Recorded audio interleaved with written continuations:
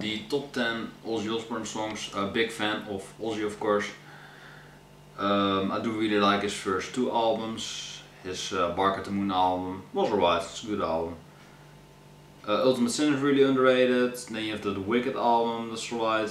No More Tears is a great album, great comeback record, and supposedly his quitting, but that's not really the case. Then he did Old Moses, didn't really care for that, and that's pretty much everything I've heard by him. You know, I believe he continued in the zeros in the 2000s, but I haven't really checked that out. So what's on the list. Yeah, I can't really make this video that long. I can only make like 20 minutes, so you just have to kind of like storm through it. Can't pause too much. The Prince of Darkness is also the godfather of heavy metal. Welcome to WatchMojo.com, and today we're counting down our picks for the Supposed to be my farewell tour, flips the audience off. 10 Ozzy Osbourne songs. Randy Rhoads. That's not a debut album, man. Fucking great. Number 10, I Don't Know.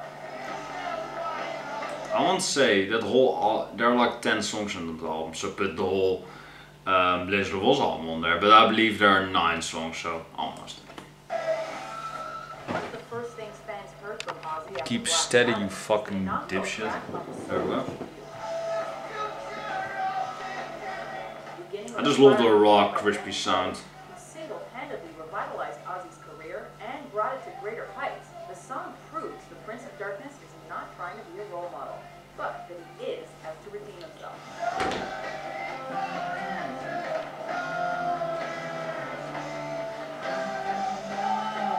This tune was all I actually thought I did this list like way earlier back in the day, but I've never done Ozzy Osbourne. That's pretty weird. I love Ozzy Osbourne. Ozzy Osbourne, there we go. Ozzy was back, and Randy cemented things with a solo. Oh yes, fuck yeah. I believe I've actually looked him up, like Randy Rhoads' discography. He wasn't quite right before this. I was like, that's one hell of an improvement. Fucking hell. From quite right to become the guitar player of Ozzy Osbourne. That's one hell of an improvement. Mama, I love this song. Mama, I'm Coming Home. Not exactly for me, but it's a great song. Number 9, Mama, I'm Coming Home.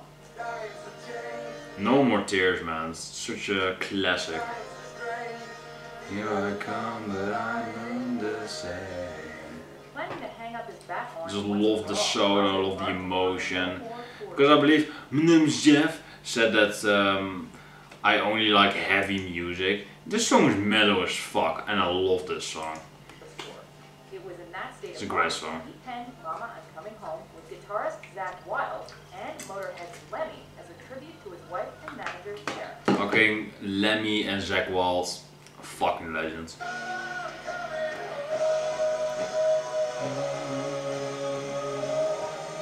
While he obviously never stopped touring, this song became a successful power ballad showcasing Ozzy's softer side. It was really, honestly, if you really look at it, it was really the last great moment of Ozzy, man. It's really fucking fantastic.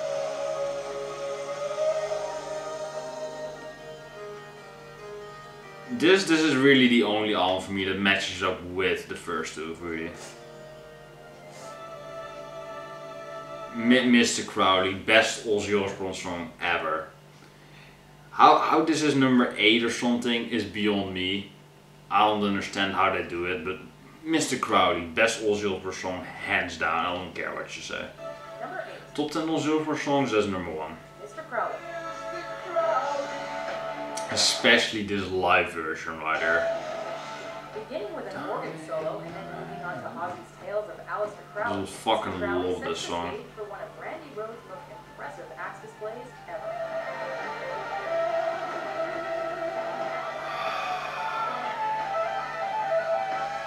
His successive guitar solos. Just a fucking eargasm, man.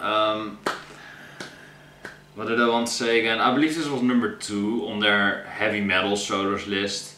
And I actually agree with that. I think that Tornado of Souls is hands down the best solo ever.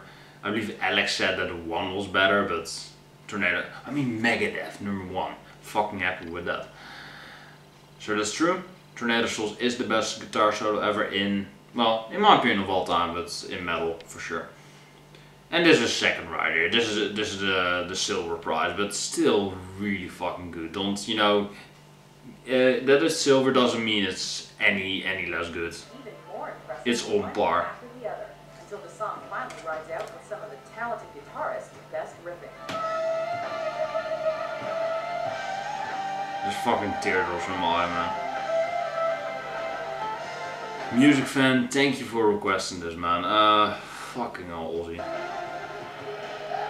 And then they skipped this. Yeah, I paused it, but they skipped it. Fucking hell. Number 7, Flying High Again.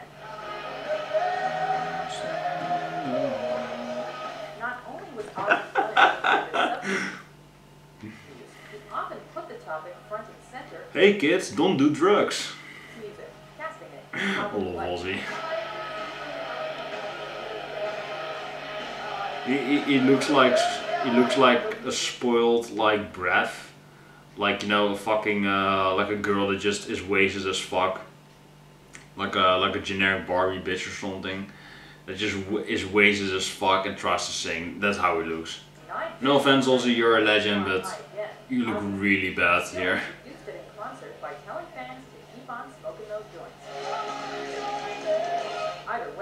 Jakey Lee looks great. I love Jakey Lee's look right there. Yep. And Jakey Lee's guitar playing. Well, Randy Rhoads plays on the original, but Jakey Lee plays live.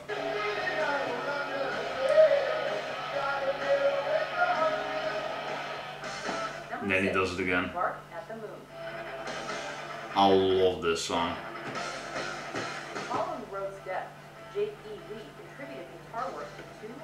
One of the most underrated guitars ever, for sure.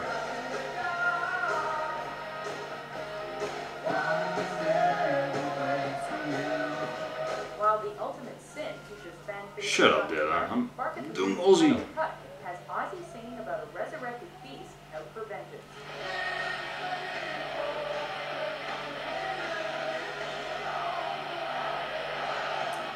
Dylan is still upset that I don't like Usher. Bitch, I'm reacting to Ozzy Osbourne. Fuck off. Nothing Lee could have done. Ozzy destroys Usher, if that's even a thing. The solo right here. Showcases Lee's talents, particularly on the live versions.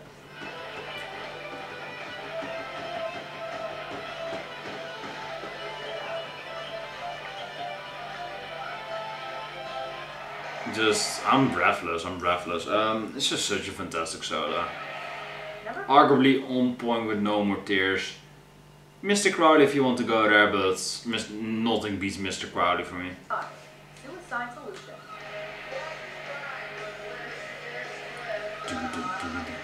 I just love the 90s hair by Ozzy and one of the guitars. Written by bassist Bob Daisley. Their hair is just so fucking beautiful, man. Good. But I just love it how they look beautiful as fuck, in my opinion at least. And they still rock out with Ozzy, man. That's just the best. It's just the best. No. And the song made headlines when Osbourne was sued by the parents. Even Zack looks crazy. While the track's lyrics could be interpreted. Now he looks like a homeless man. The truth is more nuanced. I just love the hand gesture that Ozzy does. Just so over the top. You don't quite beat Steven Wilson with the hand gestures. You know, whatever he does like that, but he's still close second though. Number 4, No More Tears. Beginning with a bass line that transitions to a soaring melodic riff, Ozzy's longest solo song clocks in at over 7 minutes.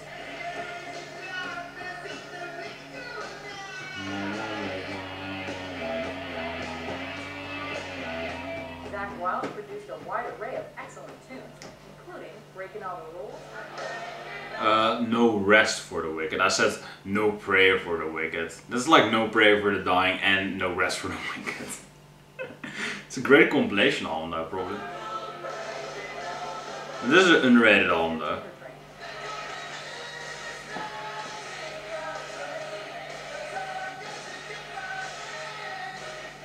But it's the title Great track song. of Ozzy's 1991 album. Oh fuck. His heavier side. When actually like headbang and like this comes out. Make the Beatles proud.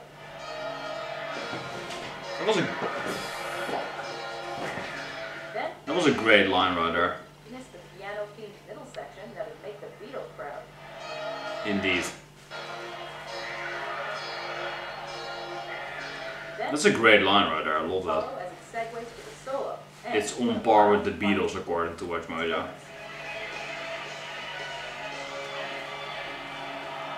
Yeah, this was the last true great solo, really. Diary of a Madman. Number 3, Diary of a Madman. They had like a sort of error in that video because it showed the clip.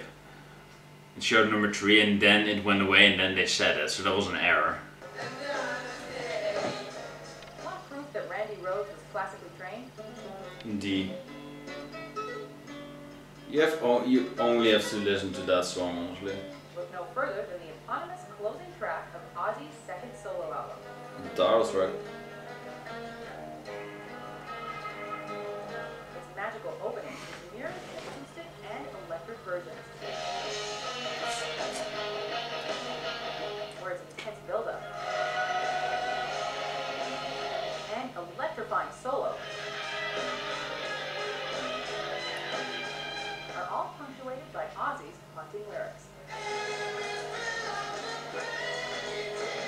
I may ruin this album cover for you.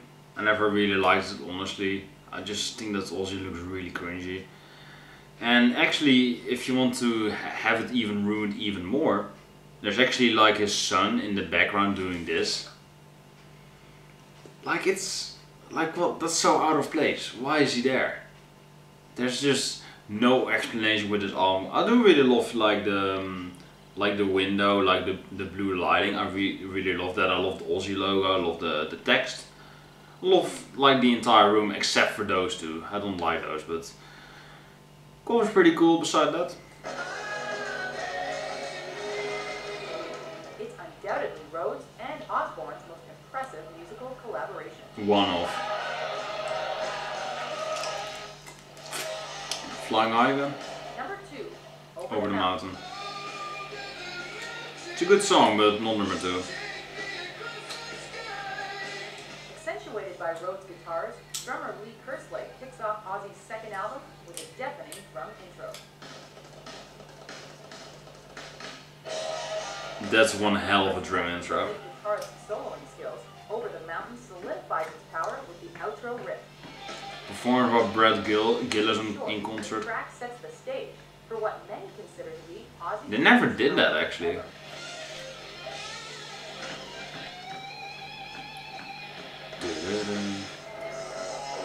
Great track. Oh, no honorable mentions. Number 1, That's fair. Crazy Train. Containing what's arguably one of heavy metal's most memorable riffs, Yep. Crazy Train is both Ozzy Osbourne's and Randy Rhoads' signature song. That's how they go.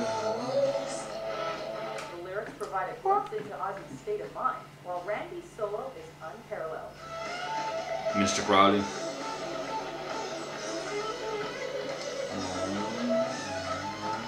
But of course it's the most popular Ozzy song, so I guess. Of the Prince of Darkness, the song isn't just the greatest Ozzy track of all time, it's also among the greatest in heavy metal, period.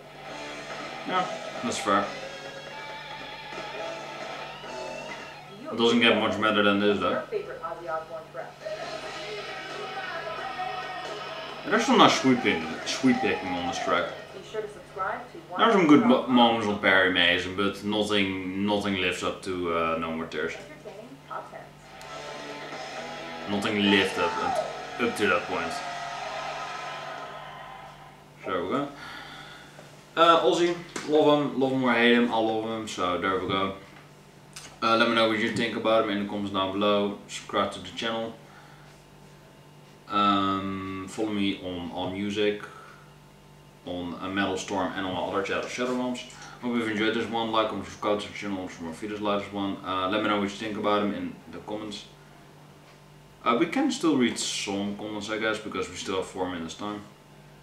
Mama, I'm coming home, exactly. I know the concept of these videos, but it should be illegal to cut off Randy in the middle of a solo, exactly. You should be like crucified for that. Don't cut solos, please don't do that. What's your favorite Ozzy Osbourne song? I don't know. I can't understand, he has too many great songs. Oh, I don't know, it's the song, lol. Crazy Train is the bad, no. Mr. Crowley should be number 1, exactly. Behind Crazy Train. Crazy Train can be tossed off this list, but it's still classic. Everyone loves Mr. Crowley, I already liked it like a year ago. I've already seen this list honestly, but still nice to see it again.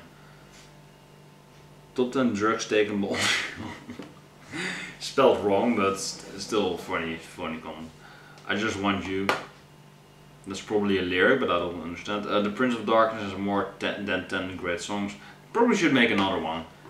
Another one. Oh, they actually have an I don't know live version of I don't know, so we go. Mr. Crowley, Bark at the Moon, No More Tears, Shot in the Dark, and probably Crazy Train. Yep. You're such a basic bitch, Anthony Pancake. That may be a joke, like a word joke on Anthony Fantana. Come on guys, well now, Back on Earth is number 1.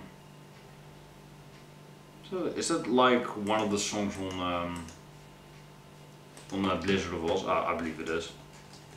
I don't even know. I haven't listened to the record in ages, to be honest. But it is a great record though, for sure.